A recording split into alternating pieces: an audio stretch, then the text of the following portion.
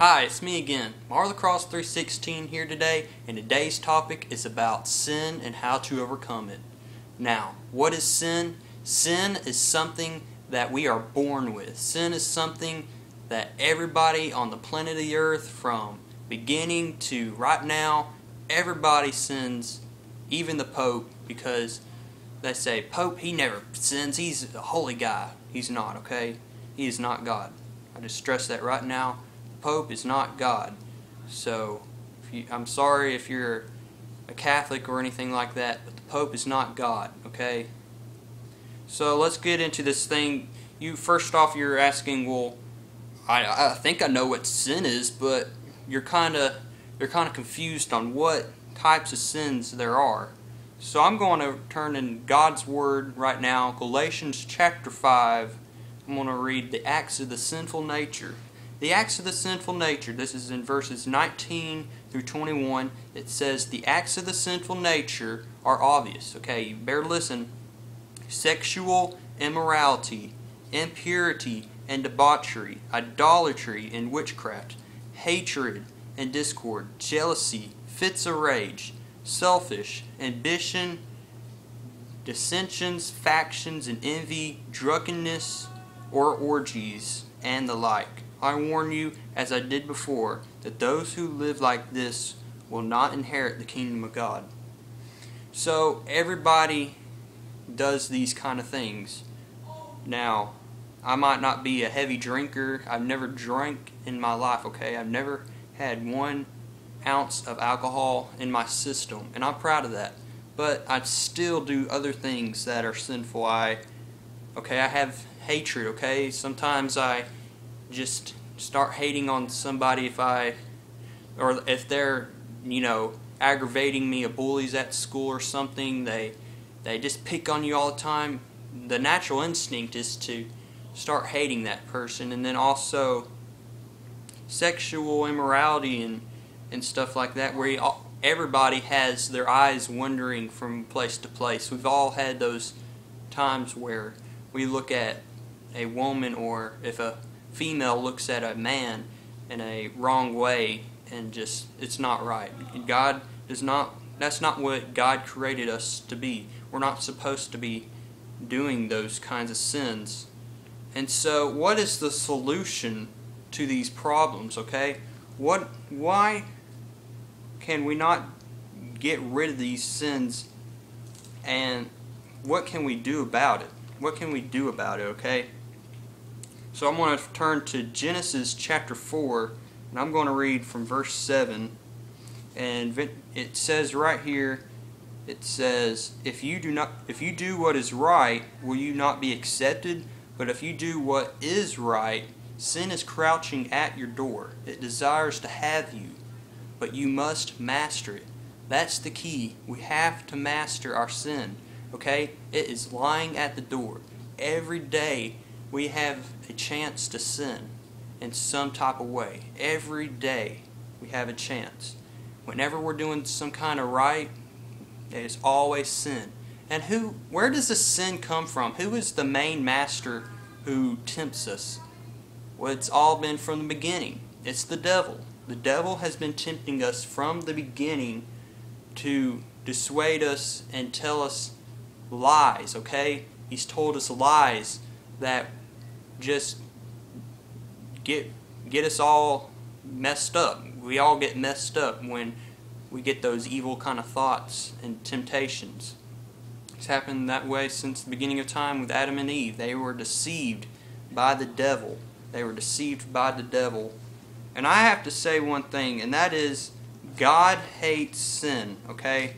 God hates sin. And so He tells us that we should hate sin. We should hate sin. So I'm going to read in Proverbs chapter 6, verses 16 through 19. And this is what it says. These are the six things the Lord hates. God does hate some things, okay? 7 that are detestable to Him. Haughty eyes, which is, looking at somebody in a lustful way. A lying tongue. Hands that shed innocent blood. A heart that devises wicked schemes, feet that are quick to rush into evil, a false witness who pours out lies, and a man who stirs up dissension among brothers. God hates those sins, okay? God hates those sins. He hates sin, okay? If you do not know, God is righteousness. He is righteous, okay? There's nothing wrong with God at all. He's pure. He's pure, and that's what God wants us to be. He wants us to be pure.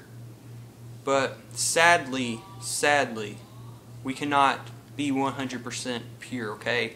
We could try as hard as we want to in life, but we cannot 100% be pure because we're going to mess up. That's our human nature. We're going to mess up.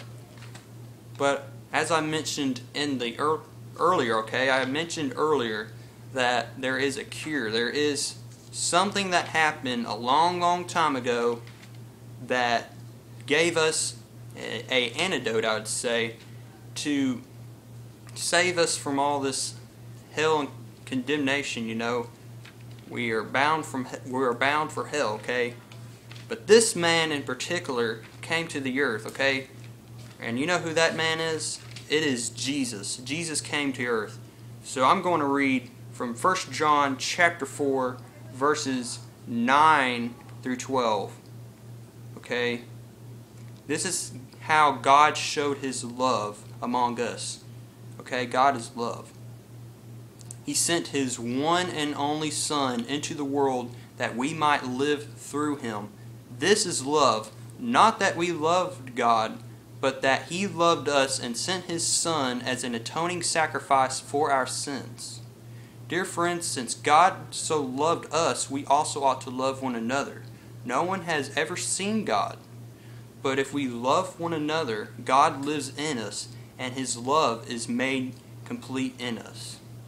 That is the cure to sin, is Jesus. Jesus was, I would say, the bridge to eternal life. He is the bridge to eternal life. You see, God is pure, okay? God is pure, but He had so much compassion, okay? He had so much compassion on us that He sent His one and only Son. Think about that. Sent His one and only Son to die for our sins, okay? He didn't have to do this. He didn't even have to do this. He could have just said, whatever, they don't matter to me. But they did matter to Him. God loves us, okay? He loves us. And He sent Jesus. And Jesus, He has love for us.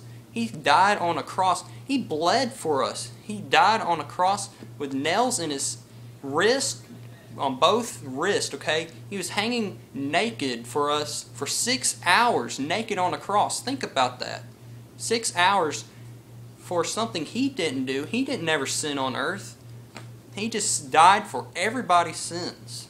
And this right here is how we can be saved. It is by faith and believing in Jesus and what He's done. If we believe what Jesus has done for us on the cross, we can be saved. We can have eternal life in Christ. But we must live for God. We must believe. We must believe and commit our lives to God. So He loved us so much. He gives us a choice. We could either live in our sins, live in the sinful flesh, or we could be saved. We can live our life for God. I want you to think about that. So God, everybody, thank you for tuning in today. Hope you have a clear mind of what sin is all about. And if you have any concerns or questions, just comment in the section below. And everybody, hope you all have a great Labor Day weekend. Everybody's having a great holidays. And I'll see y'all next time.